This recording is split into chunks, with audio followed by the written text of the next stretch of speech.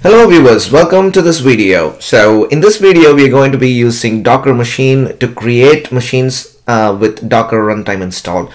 So in the previous video we saw how to download the Docker machine binary and install it on your Linux distribution or on your Windows machine. So this time we are going to quickly look at how to create a machine using this Docker machine command. Okay, so all you need in your host machine is Docker machine binary installed and also VirtualBox. So in this video we will be using VirtualBox to create the virtual machines with Docker runtime installed, and in the next video we will be creating the machines in Amazon EC2. Okay, so which Docker machine? I've got Docker machine, and we can do Docker machine to see what commands are available. So the first command we will be using is to create a Docker machine, which is the create command. So before that you can do ls to see if there are any machines. Docker machine ls is the command to list the machines. So we don't have any machines at the moment, and now we can look at the Docker machine create command. So if you want to look at the documentation for any particular commands here, you can do Docker machine and the type of the command that you want more details about, and pass -- help option. So now we're going to look at the create command. So we need to know what options we can pass to the create command and so on. So Docker machine create -- help, and pipe that to less because it's going to show you lots of information. Okay, so it's going to create a machine. Description: run Docker machine create -- driver. So that's important because it supports lots of drivers, and you can see here from my notes, because it supports VirtualBox, VMware, AWS EC2, Google Cloud, Azure, DigitalOcean, and so on. There are a lot more that I haven't included in this notes. So you need to specify which driver. I think if you don't specify the driver, it uses VirtualBox by default, but I'm not sure about it. Okay, and then we have all these options here which we can use, but let's not go through all of them. And I know what you can have a look at those documentations if you want. You can try individual options if you like, but let's go ahead and create a simple machine. Docker machine create -- driver is VirtualBox.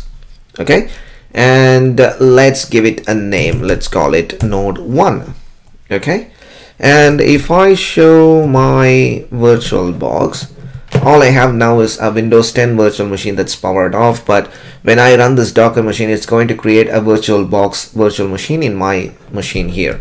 So I'm calling the machine node 1. Okay, so it's going to create the virtual machine, and it will appear here anytime. Yep, there you go, node 1, and it is running now. Very soon we should be able to see that machine. All right, so it has completed creating the machine, and here node 1 is the machine, which is a VirtualBox machine, and it's running. Now if I do Docker machine ls, so now you can see here there's the machine called node 1. Driver type is VirtualBox, and it's running now, and it has installed Docker version 19.0.03.5 on that machine, on node 1.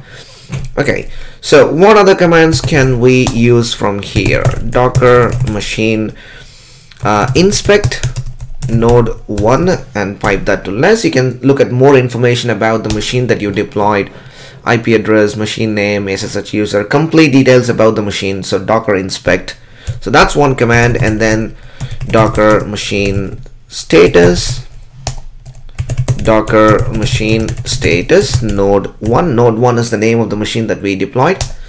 Okay, status is just running, and you can do Docker machine stop node 1, and you can start, restart, you can do all those things.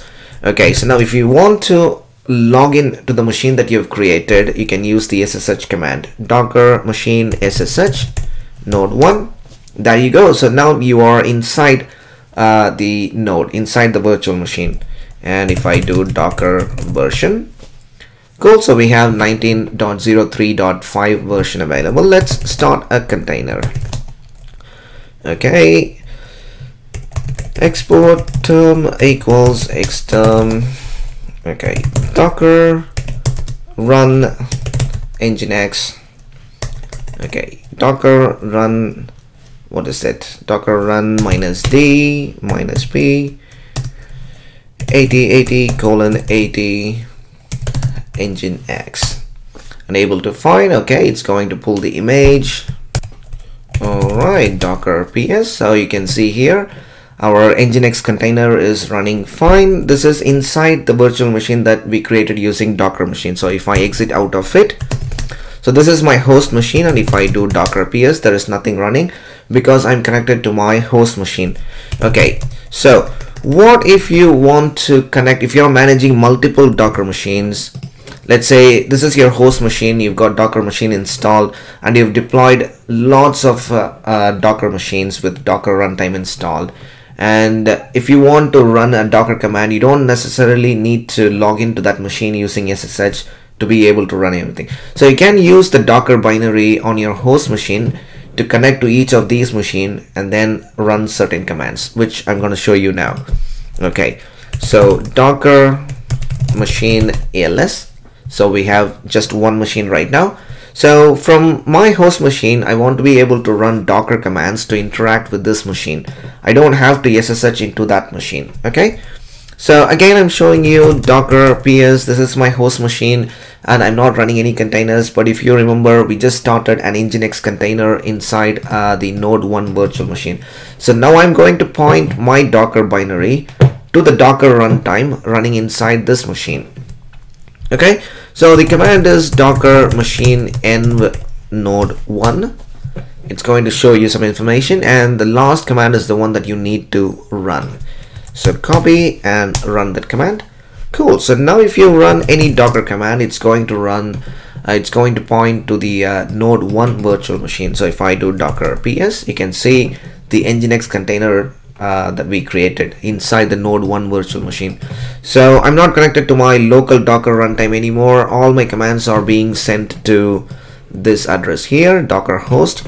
Cool. So that's how you switch between different machines. So docker machine n, if you've got another node, you can do node 2 and so on.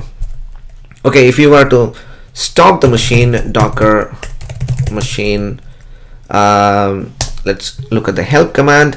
You can kill the machine. If you want to look at the IP of the machine, particular machine, you can do docker machine IP node 1. So that's the IP address of that machine. SSH, SCP, if you want to transfer files between your host machine and one of your docker machine, or between docker machines, you can use docker scp command.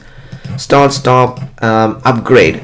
So if you want to upgrade the docker runtime, which is now 19.03.5, and if you want to upgrade the docker runtime, just do docker machine upgrade node 1. So that will stop the machine, upgrade the docker container, and bring up the machine again.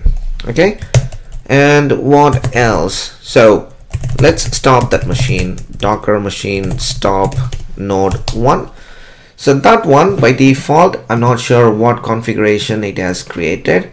Okay, base memory is 1 gig, and how many CPUs? Settings, system processor, so 1 CPU, and the memory is system motherboard. Base memory is 1 gig, and processor is 1 CPU. But if you were to change it, you can do it. So docker machine create -- driver virtualbox -- help, and if you look at the help option, you can specify the number of CPU that you want for a particular virtual machine. So you have -- virtualbox memory, and you've got virtualbox CPU count. Okay, so docker machine create -- driver virtualbox -- virtualbox CPU count is 2 -- virtualbox memory is 2 gig 2048 and then give it a name, node 2. So that's going to create a machine with 2 CPU and 2 gig of memory. So you've got some control over that as well. Okay, so what else? Docker machine help. Alright, config, active, create. We've looked at all those options. Restart, remove. Okay, let's try and remove that. Docker machine remove node 1. Yes, I want to remove it. Successfully removed. And back in my VirtualBox, that machine is gone. Docker machine ls. Okay, so that's gone. Okay, I think that's all I wanted to show you in this video. It's really simple to spin up a virtual machine with Docker runtime install, and you can use your Docker machine binary on your host machine to manage multiple Docker machines.